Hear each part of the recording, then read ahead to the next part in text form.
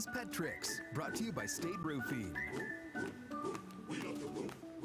I'm not Liz, but she did leave behind some pet tricks for us to enjoy. Let's get started. Bruiser taking a treat from his owner's mouth. That is trust. That is love. That is. Both sides of that equation. Seriously. I thought it wasn't going to be dainty. That was a quick one. Oh, yeah. I know. Oh, yeah. This one coming to us from Jeff. I don't know if Jeff is the fellow we see there or the person getting the video, but that's some bravery and love. Boy. You know what I mean?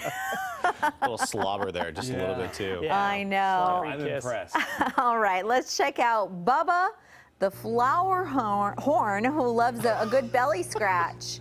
I don't think we have ever seen gonna a fish getting pet. This is amazing. I've also never seen this kind of fish before. It looks like it has its brain on the outside. Another pet trick first. Yeah. Wow, this is so cool. Yes, this is from Kelly and Bonnie Lake, and first time for everything, right? Although I sometimes, and you should send these if you have them, see like a duck cuddling with somebody or a baby cow on a couch. Yeah. So you never know. That's adorable. That's crazy. So cool. I've never seen that kind of fish Very before. cute. And usually hey, fish just want to just get away from their thing. Yeah. I know, Leave me not alone. this one. All right, I want to see your videos for pet tricks. You can upload them super easily. Fox13Seattle.com. Just click on that Good Day button.